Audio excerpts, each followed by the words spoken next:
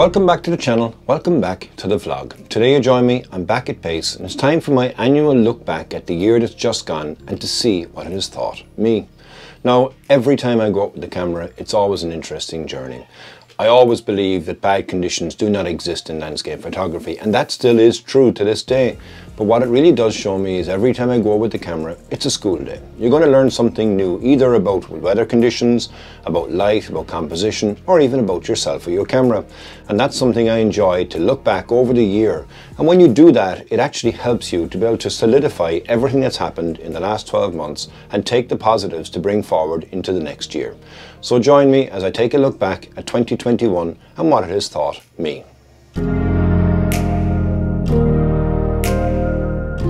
I've been doing the Irish Photography Podcast since August 2018, and when my co-host Darren O'Donovan decided that he needed to retire in November 2020, I was then faced with the choice to either stop it, find another co-host, or continue it on my own, and I chose the last option.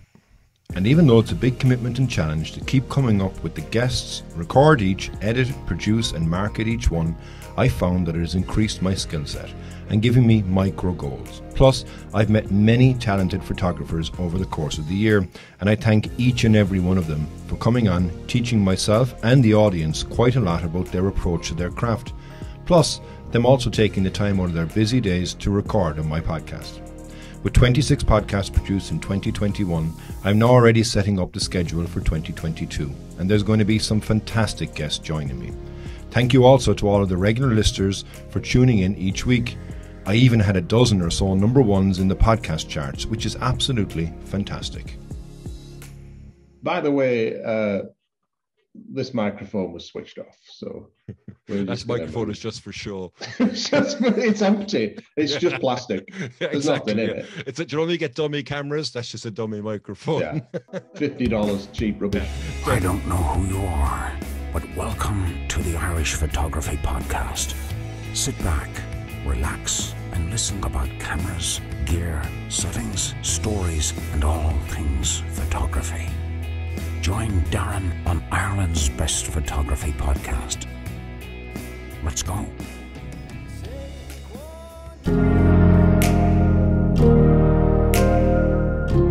Early in the year, I had the pleasure of having Thomas Heaton, Adam Gibbs, Gavin Hardcastle and Eric Bennett each on to discuss and chat about their books. I also got to work with other photographers on my raw edit challenge, and this was a real eye-opener.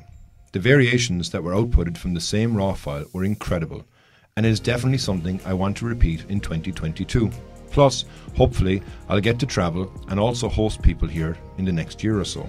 I also got to try my hand at some astrophotography with Cian and McSnap. Tracked and stacked seems to be the way to go, and I really enjoyed learning from both. So I've come over now to two of the lads who know exactly what they're doing, and I'm going to be asking a question here to a guy who's extremely talented. His name is Cian. He's from Cork, and he's gotten some incredible shots over the last number of months, years really, but particularly from the astro point of view as well. So Cian, how's it going? Not too bad. Come here, question for you. You can drop the talented part, I'd say. No, I'll add that in even more so. Come here, looking at your rig there, you've got a lot of stuff that's on it that I don't. What have you got? What are you doing? How are you doing your shots? Yeah, so I have Sky Adventure Mini tracker on. So it is polar aligned to the north star. Polaris behind us. So it's facing directly north. And I have an equatorial mount that just basically helps with all the aligning. Right. And then I have just a ball head on top, which is at an angle. And then basically my camera is facing the Milky Way, but the tracker is facing north.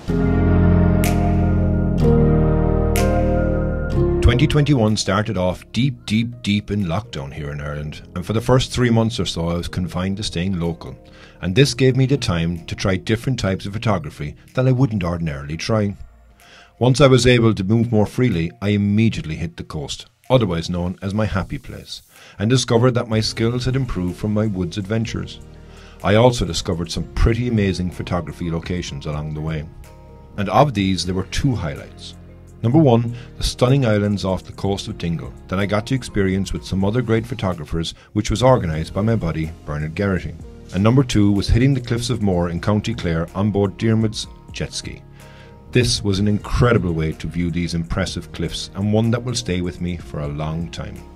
Above all else, it has still shown me that Ireland is an absolute gem for photography. There are so many places yet to discover, and you will always get a shot. Road, Darren. And up on Valencia Island. Arnold is on them. I'm on George. She was 10. She's 3.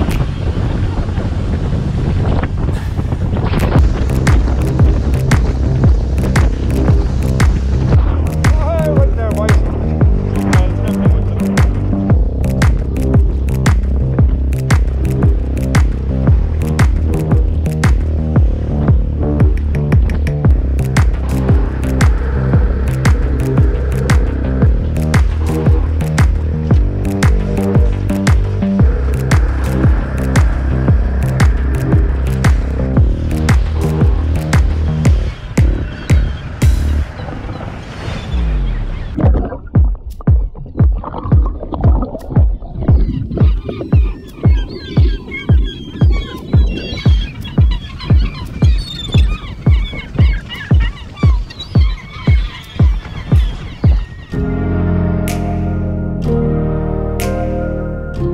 Now normally I don't suffer much with gas, otherwise known as gear acquisition syndrome.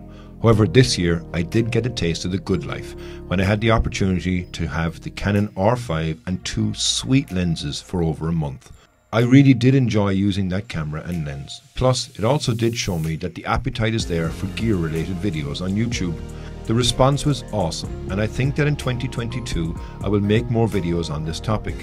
So stay tuned for more interesting videos on filters, mics, and fingers crossed, I may even get the Canon R3 and the R6. What gear would you like me to use, or even to review in 2022?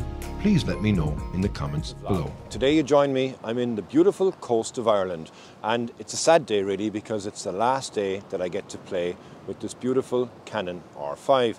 So like I would have mentioned on a couple of previous episodes, I've been very lucky that Canon have given me an opportunity to try out this camera. But as always, all good things must come to an end. So I decided what I want to do is kind of put my thoughts down on what I think about the camera, the pros to it, the cons to it, and my general thoughts overall and how it suits me from a landscape photography point of view.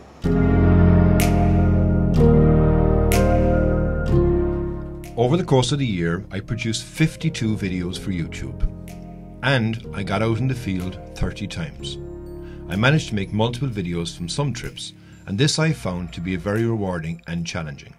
I made a video this year on pressure and the fact that I pushed myself to constantly produce content for this channel every week. This pressure is a good thing from my point of view, and it helps me to be focused, on track, and gives me something to look forward to overall. Even if you're not on YouTube, I'd encourage you to get out and at least plan your photography adventures of some kind, and at least once a month. It gives you something to look forward to. Plus, the more you do something, the better you will become. And I promise you that. Today, join me. I'm up in Clogherhead, so following on from my last visit there, on my last episode where I was down in Clogher Strand, I'm now up in Clogherhead. And as you can kind of just make out behind me here, we're getting some beautiful light. It's a bit overexposed there now on that camera, but there's some sun rays that are coming down here onto the Blasket Islands. And then just here you have Antierucht, which is a beautiful island, an island actually that I visited by boat a couple of months back. So it's a phenomenal location. Hopefully it's looking like we're going to get some nice light, but I'm late, so we have to rush over to try and get the light. So yeah, let's see how we go today. So that's my look back at 2021. I do hope you've enjoyed taking that retrospective look with me, and it wasn't that bad in the bigger scheme of things. I'm going to really look forward now to 2022 and continuing my journey. And also I'd like to say thank you to everybody who's given me continuous love, support, likes, comments, shares, feedback over the course of 2021. I really do hope that you can join me as well in 2022. So if it's your first time on the channel, please hit the subscribe button, give me a like, give me a comment, and until the next time, Slán go fóill.